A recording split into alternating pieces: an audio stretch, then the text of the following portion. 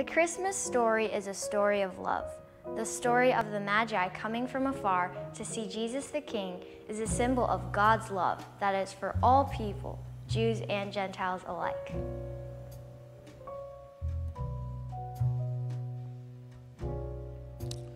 Christmas time is here.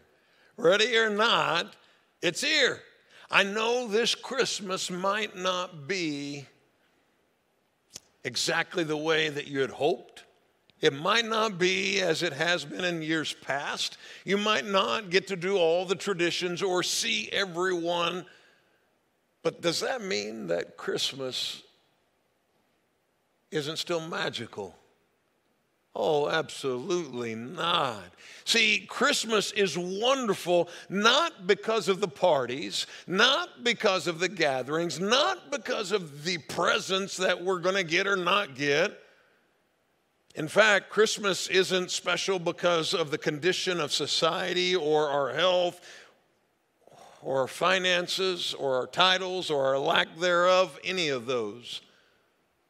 Christmas is incredible because 2,000 years ago, a light shone into the darkness.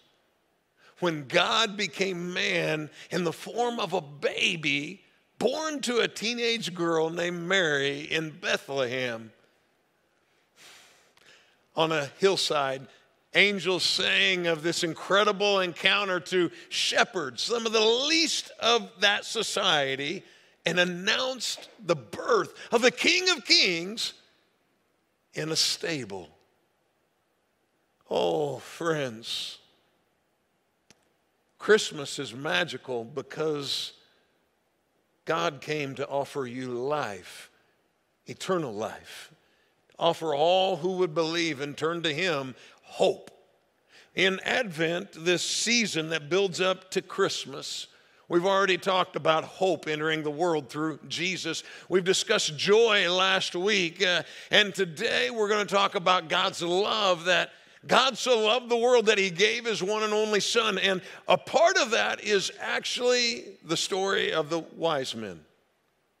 Now, it's powerful, and I don't want you to miss this. As I share the Christmas story, they play an important role that is kind of in an extreme opposite of what the shepherds do that we discussed last week. So let me read to you from Matthew. It says, Jesus was born in Bethlehem in Judea during the reign of King Herod. About that time, some wise men from eastern lands arrived in Jerusalem asking, "Where is the newborn King of the Jews? We saw his star as it rose, and we have come to worship him." King Herod was deeply disturbed when he heard this, as was everyone in Jerusalem. He called a meeting of the leading priests and teachers of religious law and asked, "Where is the Messiah supposed to be born?" "In Bethlehem in Judea," they said, "for this is what the prophet wrote. And you, O Bethlehem, in the land of Judah, are not least among the ruling cities of Judah, for a ruler will come from you who will be the shepherd for my people Israel." Then Herod called for a private meeting with the wise men, and he learned from them the time when the star first appeared. Then he told them, "Go to Bethlehem and search carefully for the child. And when you find him, come back and tell me so that I may go and worship too." After this interview, the wise men went their way, and the star they had seen in the east guided them to Bethlehem. It went ahead of them and stopped over the place where the child was. When they saw the star, they were filled with joy. They entered the house and saw the child with his mother, Mary, and they bowed down and worshiped him. Then they opened their treasure chest and gave him gifts of gold, frankincense, and myrrh. When it was time to leave, they returned to their own country by another route, for God had warned them in a dream not to return to Herod. If not careful, we just kind of zip through Christmas. And much like the majority of the world at the time Jesus was born was clueless, much of society is clueless, and we really kind of buzz right by as God is still speaking, God is still sharing, God is still loving, God is still offering light in a dark time. if we'll but slow down, put our hearts in a place where we're ready to listen and to see. And I hope that this Christmas, in spite of what it is not, you'll remember what it is. In fact, I think that this could be a blessing in disguise, because when we're filling our time, when we have all the stuff, when things are going our way, when life seems to be good and we're just joyous, I've found that it's hard to remember my need of a Savior. I've found that often I totally forget that He is Lord in that moment, and I'm just enjoying the time. So this Christmas, rather than being frustrated or upset, I just ask that you would stop and consider some new truths with me that I want to share from the story of the wise men. Now, we don't know a tremendous amount about them. They go by different names, and from Magi to wise men to the We Three Kings of Orient art, as we sing in the old carol. Now, some of you go, well, there were three, and actually, we don't know. We just guessed that, and someone wrote a song about it at one point because there were three gifts. We don't know how many were in the caravan. We don't know how many came. We know there were multiple and that they came. And now we know that they were men of affluence because this was like a 1,500-mile trip, likely from the country of Persia or that area where they traveled to Bethlehem. Tremendous amount of effort and time and energy to get there at a time when you didn't have airplanes, you didn't have fast trains, you didn't have cars, you didn't have a motorcycle. It was by camel or foot, and they had a long time with many perils and dangers along the way. Now, they showed up, and you might have missed this because your manger scene and your nativity set in your house is probably wrong. And see, what happens is we just, by artist depictions, put the wise men and the shepherds both coming to the stable, but that's actually not accurate to what we just read. Did you hear? It talks about the child, and it talked about, not the baby at this point, but it also talks about a house, not the stable. So this is sometime after Jesus was born, within the first year or two of his life. And we're not exactly sure how much time has passed, but it's now at a home that they came to. Now, you're like, okay, enough detail. What is this all about? What's so special about the wise men being in the story? Well, let me give you the bottom line for today. Christmas is the story of God's mercy and love for all people. It's for, now say this with me, all people. Come on now, you can do better than that. 1, 2, 3, all people. Oh, it's so important to know, because if not careful, we say, I know He loves the whole world. When it's not just the world, He loves you. And He loves you, and He loves me, and He loves you, and each one of us individually.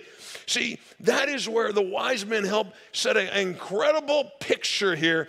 From the least to the greatest, by human standards, God so loved the world. You know, we talked about last week, God's love extends to the seemingly insignificant. Pastor Chris brought a great message about the shepherds and the joy that came there. And here's the thing. By earthly standards, not God's standards, by earthly standards, the shepherds were nobodies.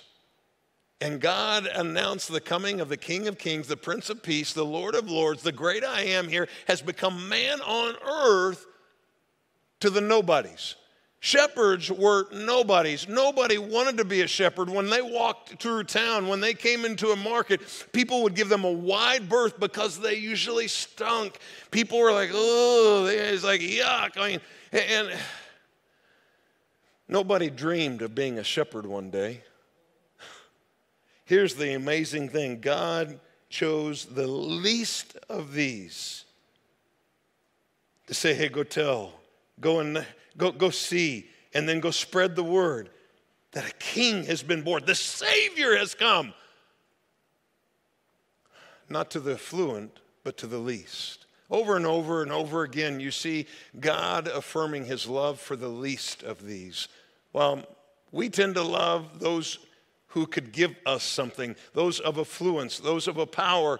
Now, that doesn't mean that God loves them less. He just starts here with the least of these. Now, let me move on here to now God's love extends to those who seemingly from an earthly perspective are significant. We're talking about the wise men. So from the poorest and the lowest of the low to now the affluent and those who could walk into a town and the king, Herod, would say, could I have a meeting with you, that have the affluence to travel something that's going to take months and months to do and to pay for that and to have the safety and probably the guards to help them get there. These guys are of the haves, not the have-nots. To be able to give gold, frankincense, and myrrh, these are affluent, very expensive gifts. And I think it was very clear that God chose the King of Kings to be born in a stable, not a palace, to announce to the shepherds, and then to not just the Jews, but Gentile wise men or kings or people of affluence from another country to come together. And now God says, okay, do you get it? When I say I love the world, I really mean it. Oh, I so wish that we as humans, as followers of Christ, could get that simple truth. That there aren't those who are lovable and those who are untouchable, but they're just people in need of Jesus Christ. We so look at the exterior of a man, of a woman. We look at their power, their prestige, their looks, their physical beauty, or what they drive, the house they live in. And then if not careful, we look at that for ourselves and say, I have value or I don't have value. Please don't believe that lie. It's an ugly lie from Satan himself. You have value because God so loved the world. And he so loved you that he sent his son to die on a cross that you might have life, to take your place. So how do we experience this incredible grace and love of God? You know, experiencing God's love depends upon the posture of your heart. I can't emphasize that enough. To experience God's love, it will depend upon the posture of your heart, of my heart. Let me just unpack this for a moment. See, the shepherds, the wise men, they were humble enough to be looking for, to be listening, to not be threatened by, but to desire and acknowledge the coming of God and his message. You know, the scripture talks about this in more than one place. It describes a picture of humility. In Matthew, it says, so anyone who becomes as humble as this little child is the greatest in the kingdom of heaven. Totally upside down spiritual economy from the earthly economy. He says, you got to be like a child and just trust me. You got to be like a child and come to me. And he says, that is the greatest. That is who the kingdom of heaven is made up of. And that was a good picture of the wise men or the shepherds. Now you go to the other extreme and you have this pride and arrogance found in King Herod. And it was very clear who sat on the throne of Herod's life. Not only did he have a literal throne, he had the figurative throne that he was absolutely in control of his world. But here's the crazy thing. He is a lot like many believers who attend church. See, he believed in the Savior. He believed in the Messiah. He actually researched and knew about it. He acknowledged, but he didn't give control. And my fear is that there are many who attend church today who believe and acknowledge and understand and they learn, but they're like Herod at heart. They are really sitting on the throne of their life, not God. See, believing in the existence of Jesus Christ and he came to this world is not what brings you salvation. There's a picture, and it involves a word that most of us and as Americans really dislike.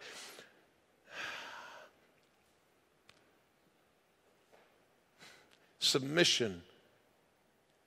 and bowing before and submitting is not something that I like.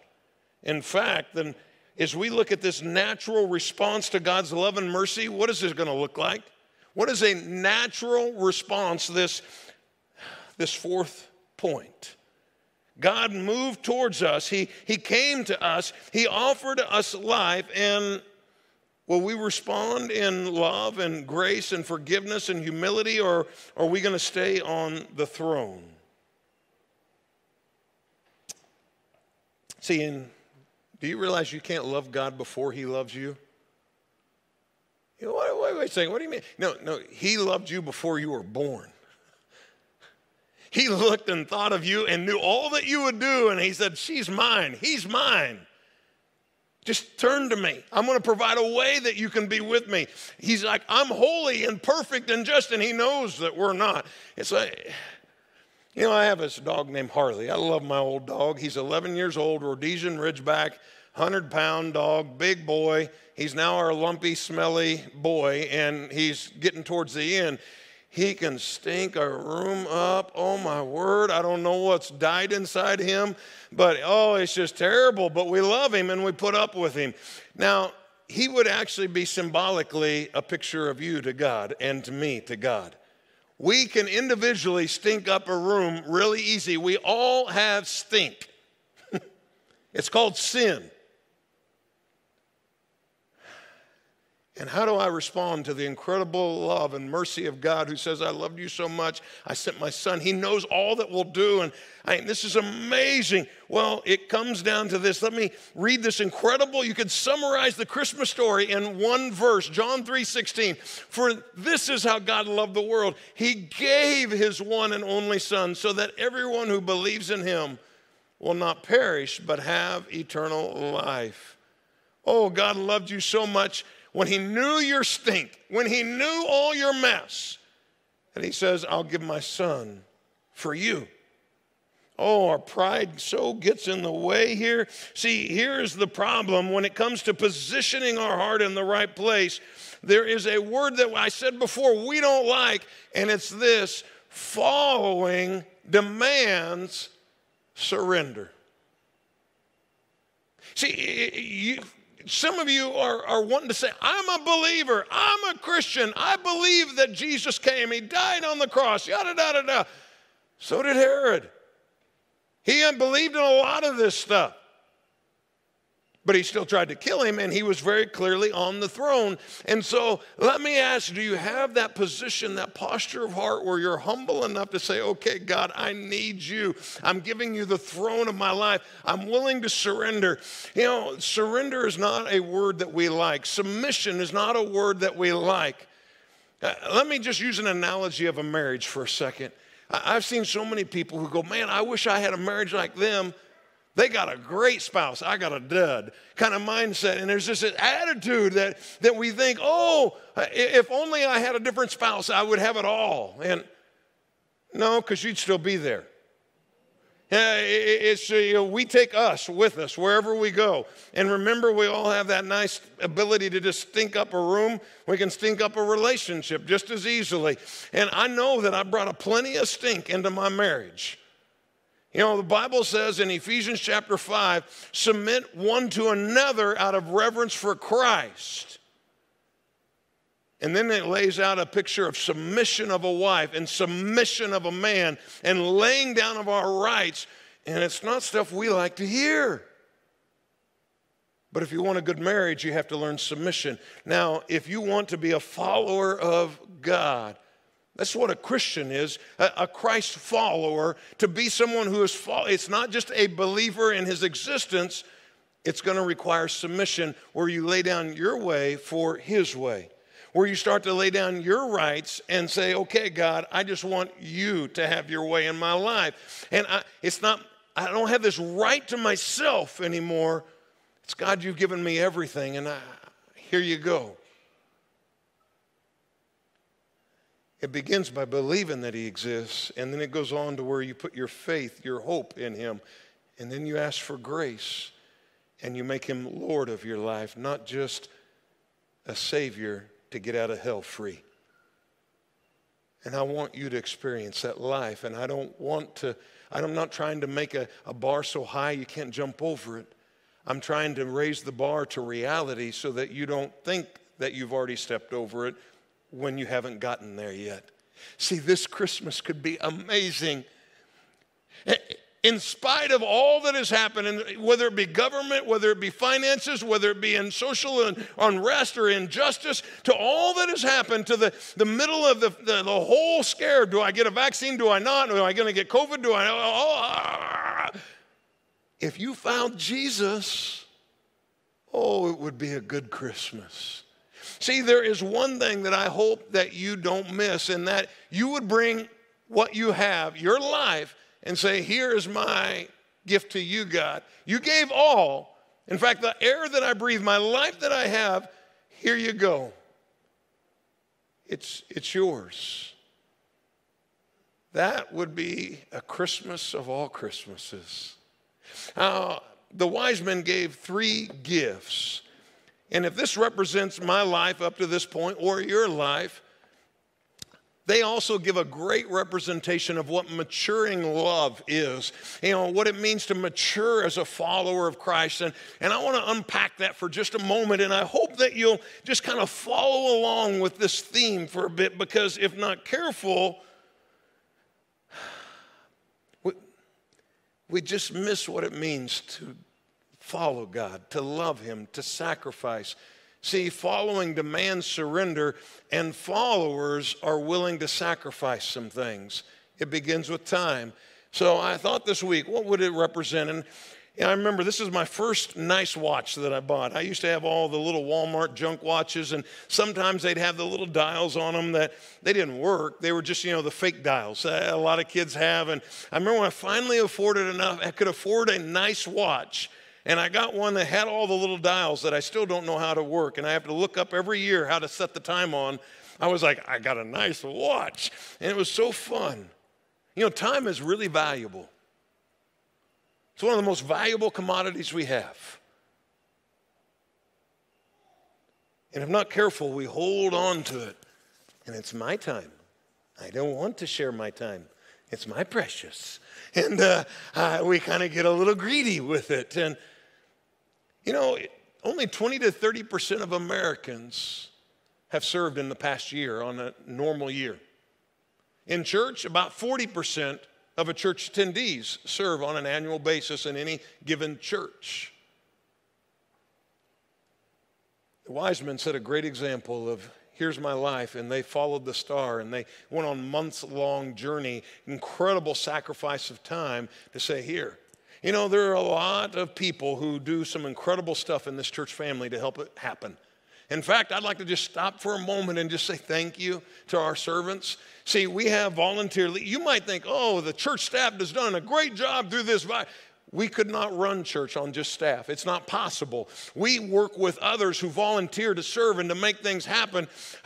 Kenna and Ben cannot do all the children's ministry. They help equip and get things ready for all the volunteers who make children's ministry happen, for those who bring their kids and are here and apart and send stuff home to help out those who are still at home. And, Storm and Harold cannot do all the worship and the music by themselves. They have numerous volunteers. And First Impressions, Taylor's a very nice person who loves to greet people, but she can't be in all the places at once. We have numerous people she works with, our security team, to our elders.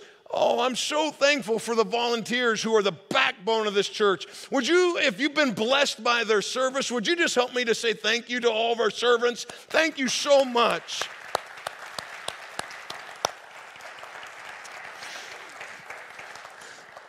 Now, let me give you a challenge, because some have, as a young man said to me just the other day, he's newer to the church, he's been coming for a while. He says, I haven't been serving, and I'd like to serve, but I just don't know how. How do I get off the bench and into the game, so to speak? In the midst of COVID, he's like, do you really have any needs? I'm like, Every Sunday, we have no idea where we're going to have enough greeters. We have people running lights and cameras that have never done it before. Sometimes it's like, hey, would you please do that? If you'll just hold it still somewhat, even if it's just in a gentle circle, that's better than nothing.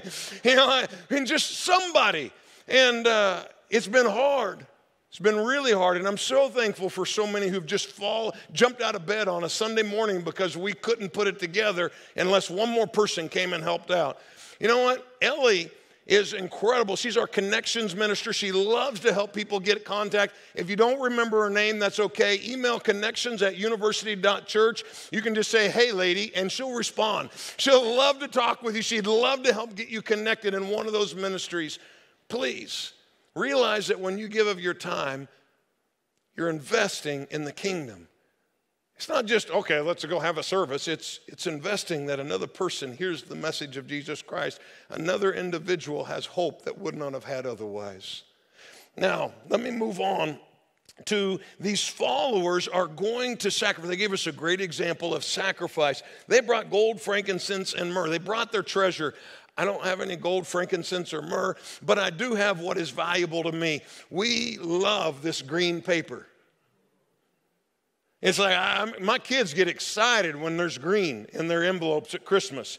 We love this is just money in my savings that I put aside. Marcy and I's finances obviously are all together, but I have a little savings part for my toy money. This is some of my toy money I've been saving up. It's going to give me some new stuff in my truck this year at Christmas. I'm excited for my gift to me.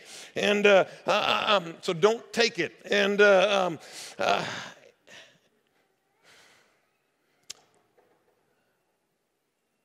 you know, there's incredible spiritual significance and symbolism, I believe, in those three gifts that were given: gold, frankincense, and myrrh. It's not just a matter of our treasure. These were three appropriate treasures for the Prince of Peace, the King of Kings, the great I Am coming. You know, what do you mean? Well, gold was the metal of kings. It was acknowledgement of incredible stuff here. It's his kingship on earth. He's being recognized. The average person didn't have gold. And now this young teenage couple and their little baby, they're given gold to acknowledge the King of Kings. Frankincense, this is used it was an incense in temple worship of all different kinds of religions, especially of God as well here, and the Israelites and the Jews, and just a baby. And these wise men gave incense as a sign of that he was worthy of worship. They bowed down and worshiped him.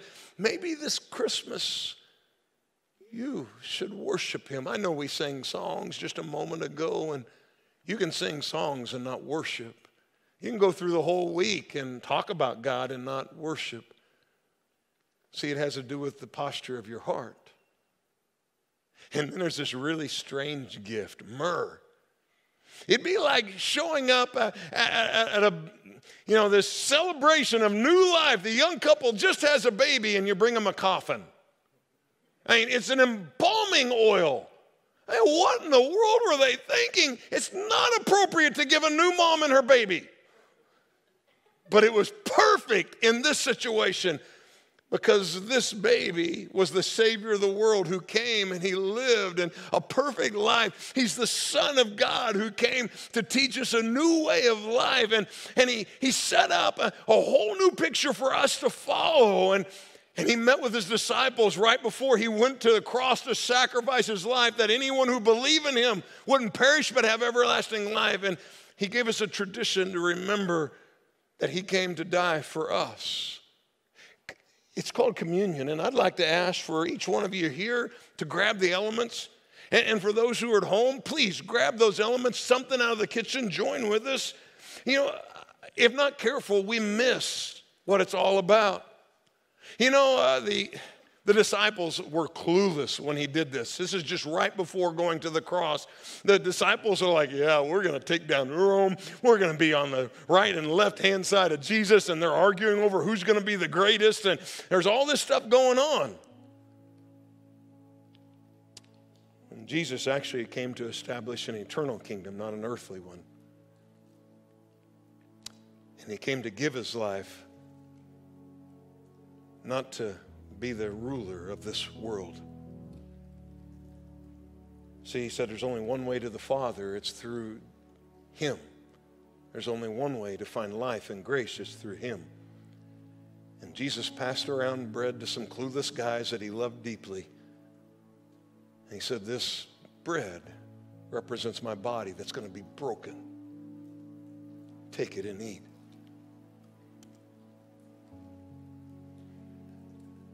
He took a cup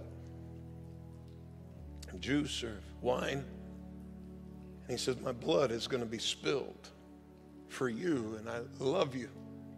Don't miss this. Drink and remember.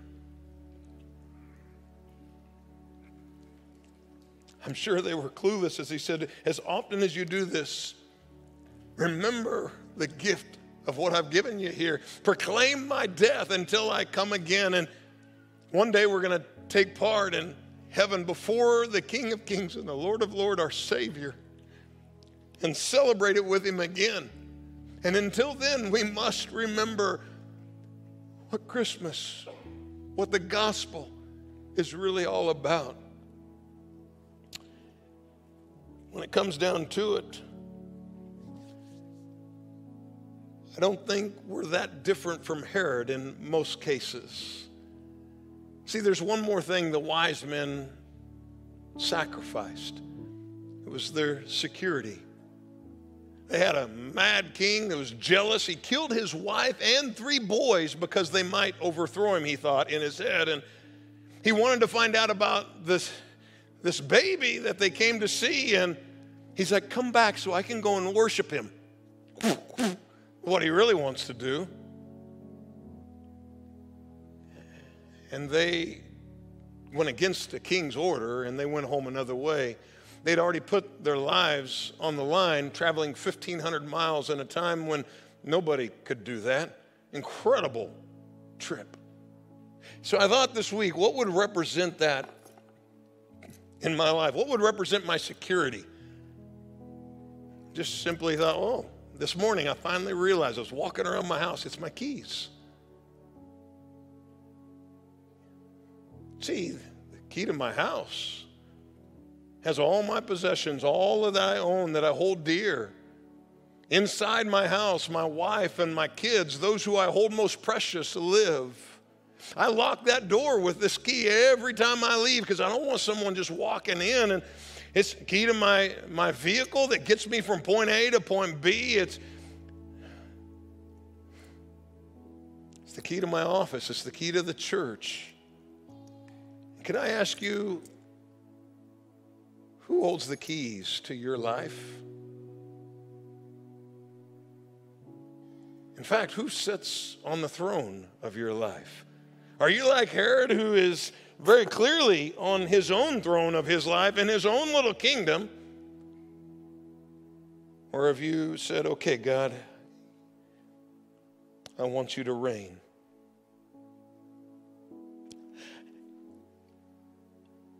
I know a lot of you have said, oh God, I want you to reign. You're Lord of my life. But I think that it might be more like, oh God, I want you to reign. Here's the throne of my life.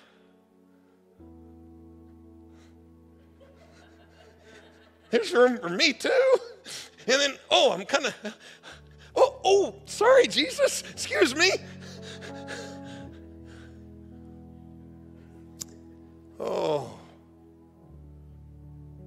Maybe this Christmas, in the midst of everything, you found yourself sitting back on the throne and you're worrying about things that are not yours to control.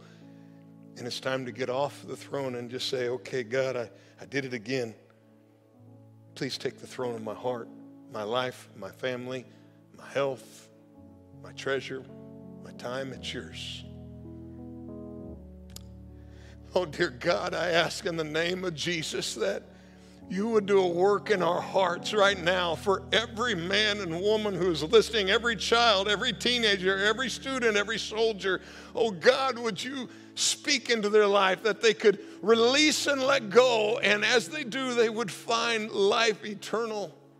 May they turn to you for their hope. May, in the midst of the fear of this world, in the midst of all the junk that's going on, oh God, may they hold on to you, the one who will never let go of them. Father God, I am so sorry for how often I take back the throne of my life And God, I repent of that, and I ask that you'd forgive me, and I pray that others would join in that prayer right now, that they just ask for forgiveness, and that they'd trust you anew, and that this Christmas would be a wonderful Christmas because of your presence. It's in the name above all names, the name of Jesus, we come before you. Amen and amen.